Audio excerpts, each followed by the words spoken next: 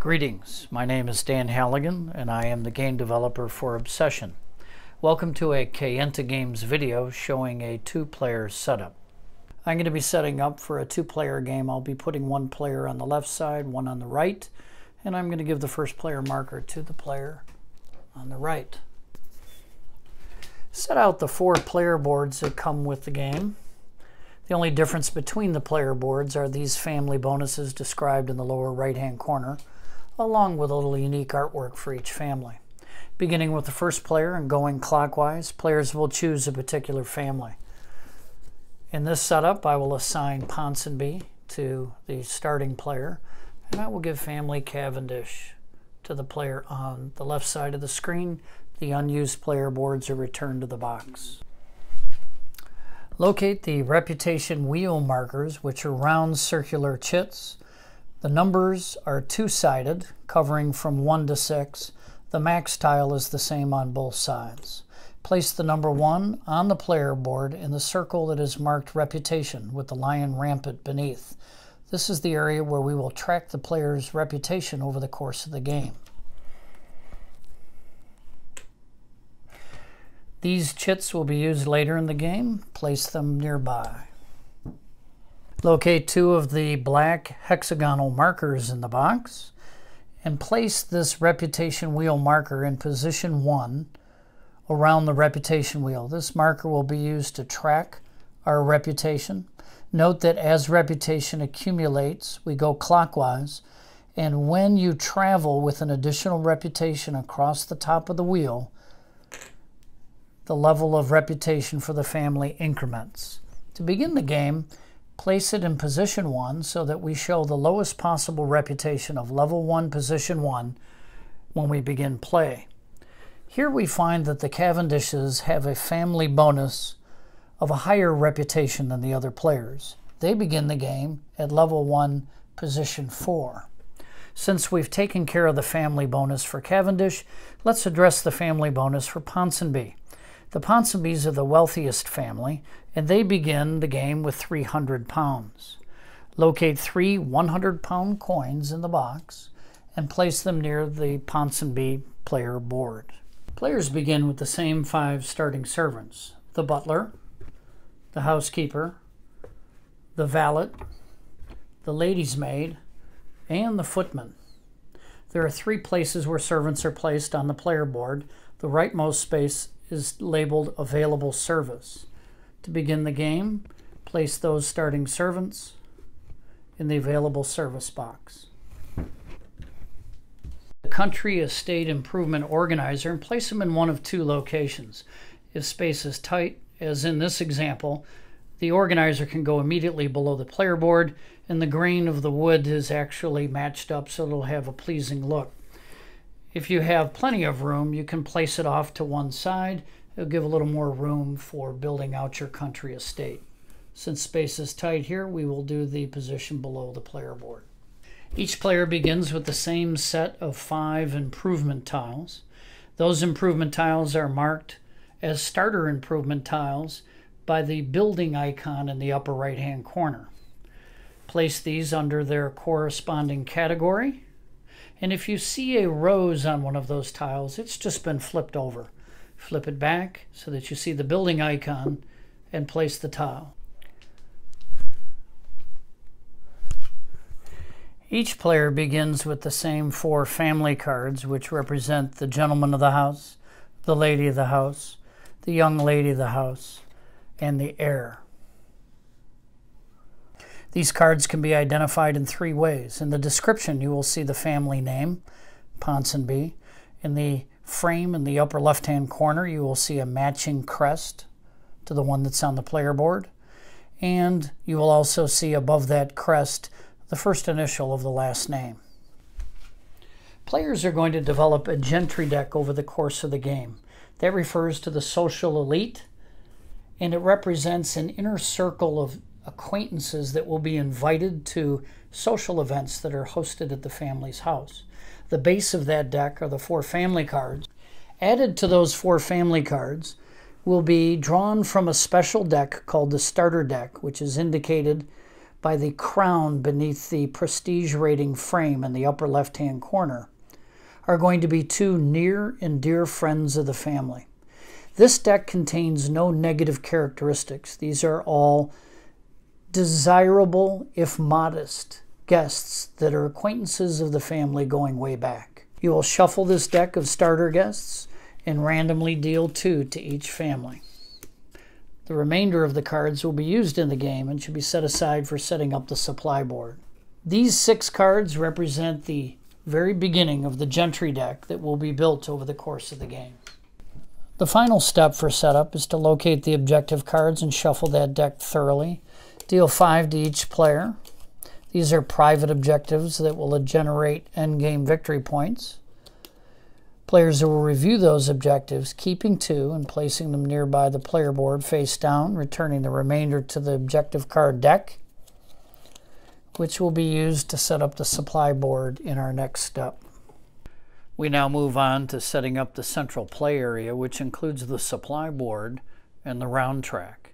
The round track is 2-sided. I'm showing extended play here, which consists of 20 rounds broken up into 4 seasons. You'll see 4 standard rounds followed by a courtship event. And there are 4 seasons with endgame scoring here. On the reverse side is a 16-round standard play game. We will begin setup by populating the servants for hire section on the supply board. One places the number of footmen equal to 2 times the number of players. So for our 2-player game, 4 footmen. And a number of valets and ladies' maid equal to the number of players. And then finally, an under-butler pawn, which is placed in the servants for hire area, but is only acquired via the butler's pantry improvement service tile when it appears in the builder's market. At the end of player setup, we distributed 5 objective cards to each player, where they kept 2 and returned the unused cards to this deck. We will now shuffle this deck thoroughly and place here. Next, it's time to supply the bank in the center of the supply board where this pound symbol is located. From the box, take the 100-pound coins and 500-pound coins and place them in this location.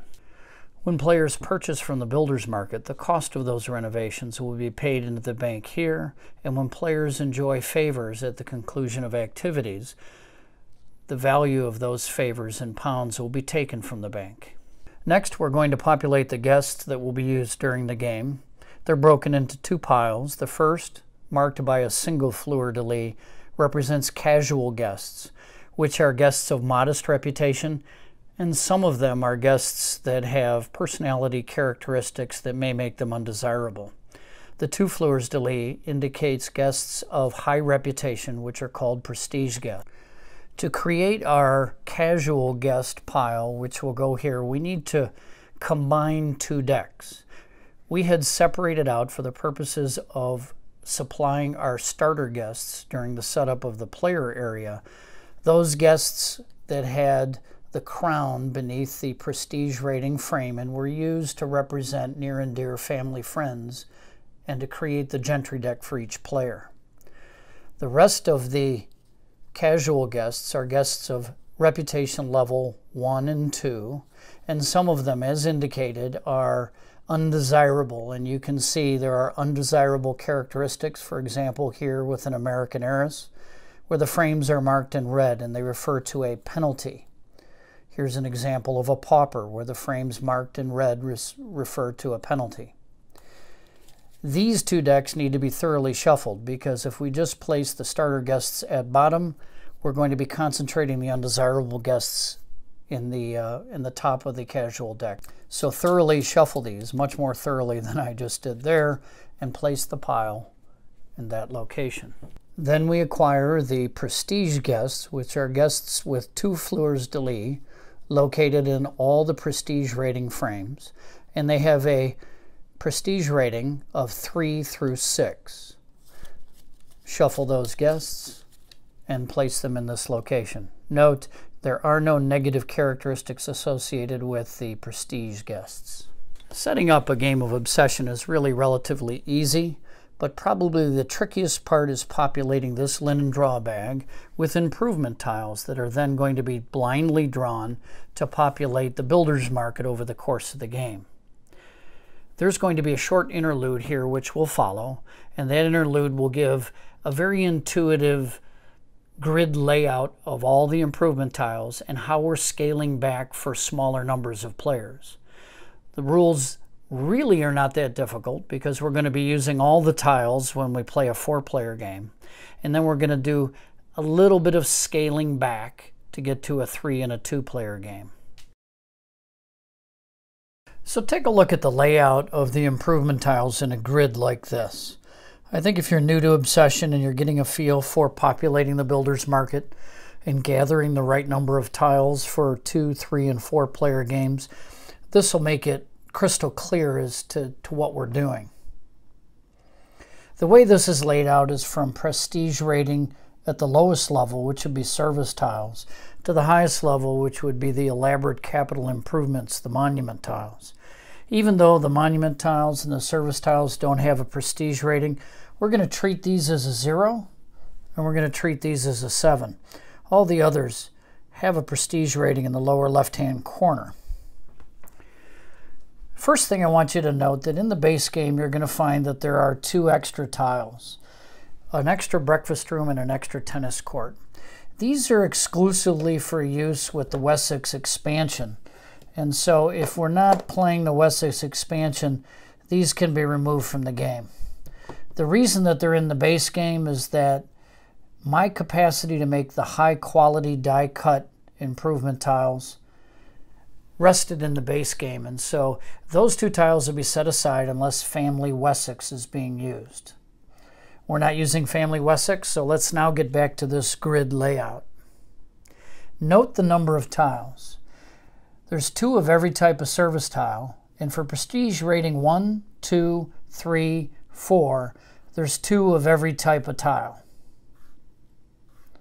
When you get to prestige ratings of 5 and 6, and for the monuments, there's only 1 of every type of tile, so there's just 1 here. When we play a smaller number of players, we have to thin out the tiles a little bit so that the high-valued tiles make an appearance on the random draw from the linen bag to populate the builder's market. Otherwise, we're gonna shield or hide these tiles given the amount of turnover that we're going to have in improvements in the marketplace. So now watch this very carefully. Every game that we play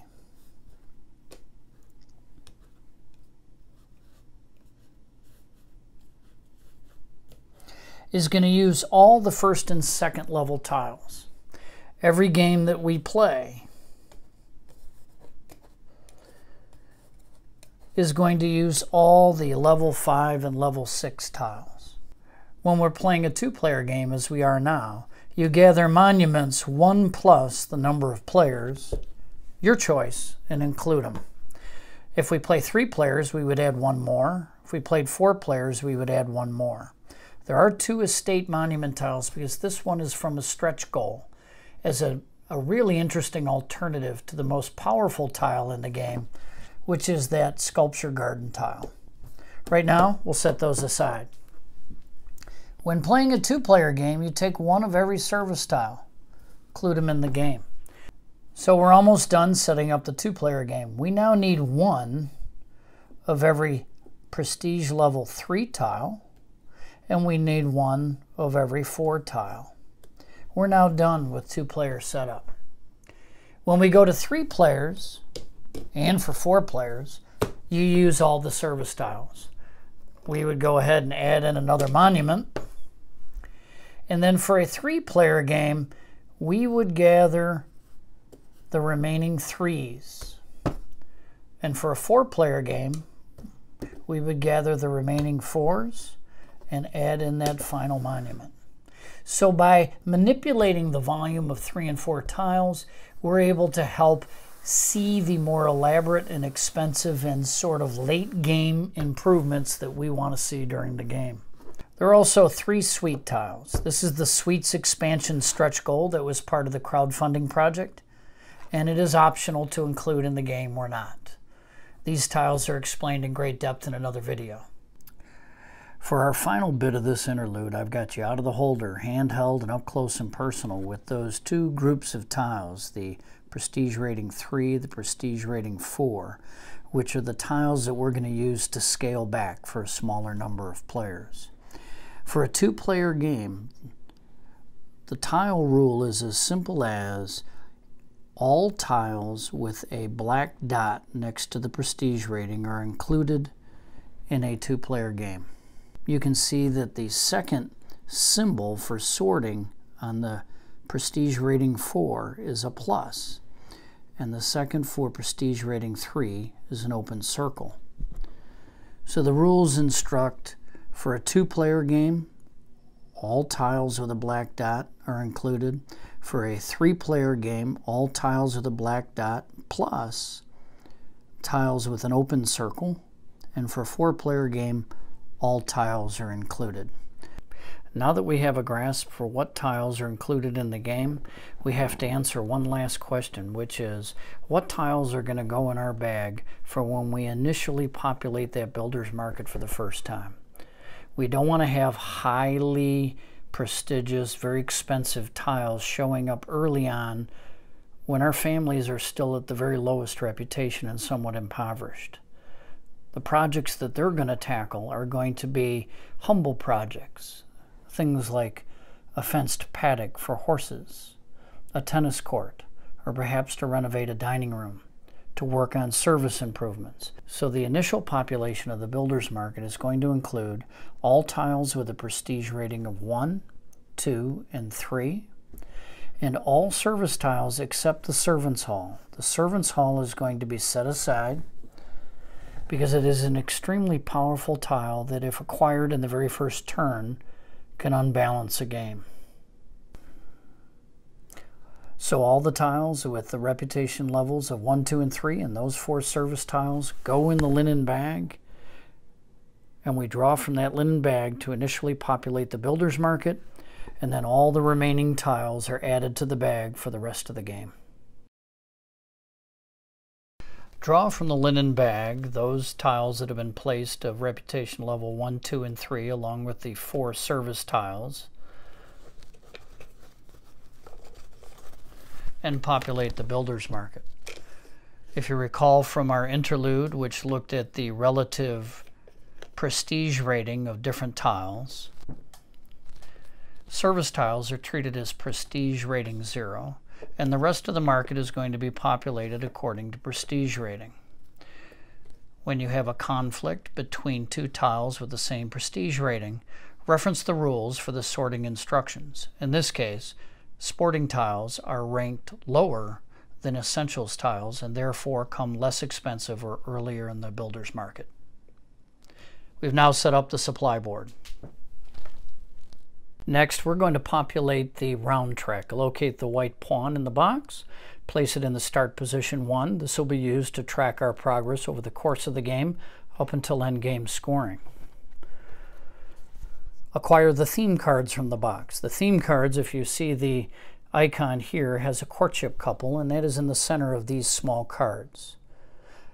On these cards are the different improvement categories, 2 of each type. When you're wondering about the improvement categories, remember your country estate organizer. There's the 5 improvement categories.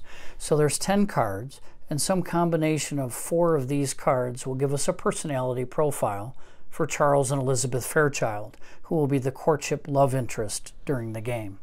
These need to be so thoroughly shuffled. Everything depends on the secret revelation of these cards, so shuffle carefully, keep them secret, and put them face down there. The next cards are the victory point cards. These victory point cards are VP cards, go in this location. They have a VP in the center. There's 30 of these as opposed to only 10 of the theme cards. And these contain favors and or victory points, player choice, that are awarded for successful courtship or hosting elaborate events toward the end of the game where very prestigious guests are present. These need to be shuffled thoroughly and placed in this location. Locate the cards for Charles and Elizabeth Fairchild and place them around the round track. I like to place them right there where it says Elderly Hall, where they live. Courtships take place here, and so players who win a courtship will be getting a visit from either Charles or Elizabeth, their choice. The final step for setting up the round track is to take reminder tiles equal to the number of players and place them here within easy reach. These are used to remind players to take reputation at the beginning of a turn when they acquire monuments. You have now completed setup of the central supply area, and you are ready to play Obsession.